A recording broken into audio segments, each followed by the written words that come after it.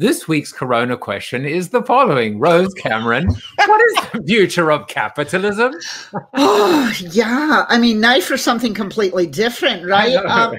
You know, I think that really... It took you 1 hour and 2 minutes to get to this damn question? Exactly. Did I talk that long? Sorry. There's a free therapy.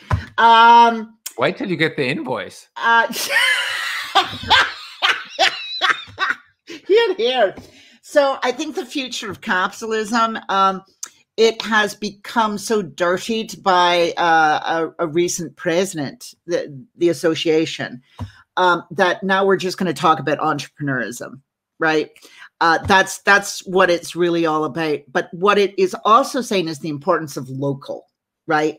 And how much we don't want to be dependent on large, unsustainable, but local and sustainable has really been driven home during COVID, because these long supply chains that wrap halfway around the world, I'm actually seeing in our business that people, large corporations are pulling back their ordering process by 2 to 3 months, because they need that time to deal with the supply chain that is just bending under the weight of everything that's happening in the world right now.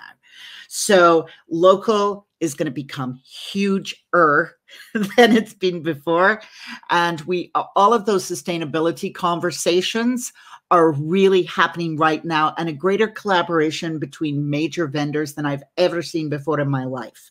And I've been doing this now for almost 30 years. So yeah.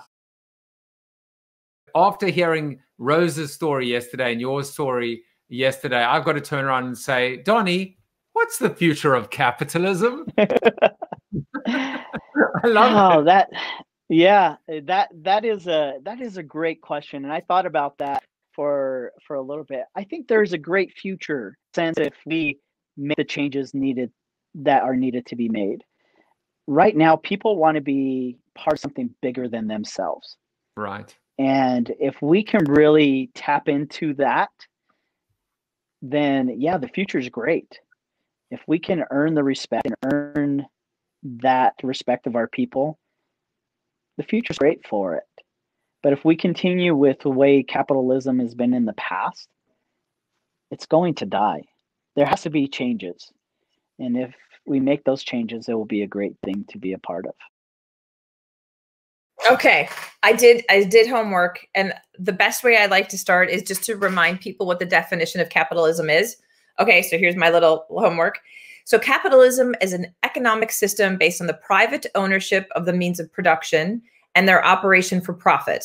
Central characteristics of capitalism include capital accumulation, competitive markets, a price system, private property, and the recognition of property rights, voluntary exchange, and wage labor.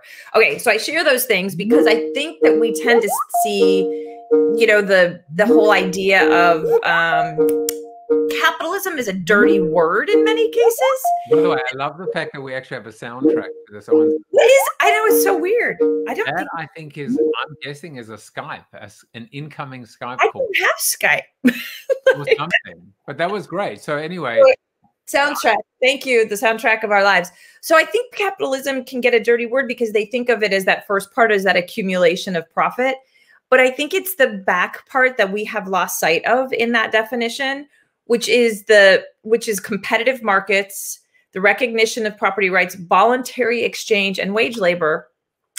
Look, you know, I think everything can be taken to an extreme, but the premise of capitalism, for me at least, is something that is pure and true, and that is the foundation of our future success. Capitalism doesn't have to be selfish.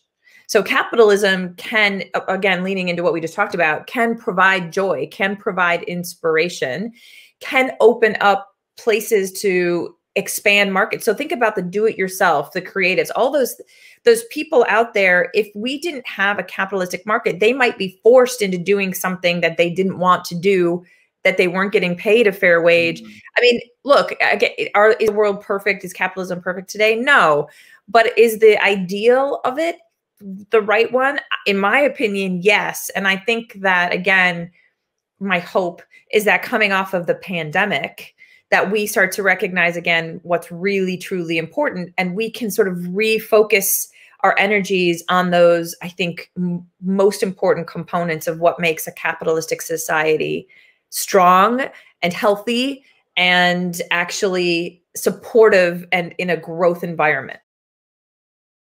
Well, I do see it as this: the labor force that is coming up, they're expecting, they're almost looking at your organization and they're wondering what the so what factor is, right? So we're making money, so we're making products, so we're doing this. Well, so what? What are we making that for? For people on Wall Street to just, you know, fatten that account? Or again, this business with a purpose, conscious capitalism that essentially says, yes, we are making money for our investors, but here's also what we're doing. We're contributing back to the communities. We're doing this with that. And so I think that the employee base, the labor base, the resource is almost demanding organizations to contribute as much as they are consuming in their particular marketplaces. So I do believe that the future of capitalism is going to be the rigor of business with the heart that matters. And I think that that particular piece is important. You know, the interesting aspect is as the leaders are coming in, I do think that you're having more of a shift into leadership. But there's also this real struggle because at the end of the day, we still need to have positive accountability. Now, old school would have been accountability. New school is sort of positive accountability. But if you are overly employee centric, then essentially you will become a nonprofit, or in your words, you will disappear. And so I think that we have to have, for the sustainability, scalability, survivability of the organization, there has to be appropriate capitalism that's going to drive that. But I think, again, we need to have that conscious capitalism, that rigor of business with a heart. And then we need to have that purpose of, when we make this amount of money, what are we doing with it that has a deeper impact back to society instead of just filling the coffers.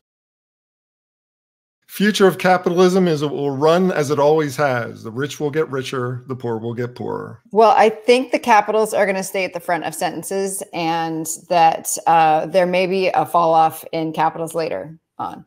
That's what I think. I'm going to go ahead and second everything that's been said so far, which is I think it'll continue to cause the challenges that it's causing, and at some point that will be too much, and we'll have to see what pops up to replace it. What's the future of capitalism, for God's sake?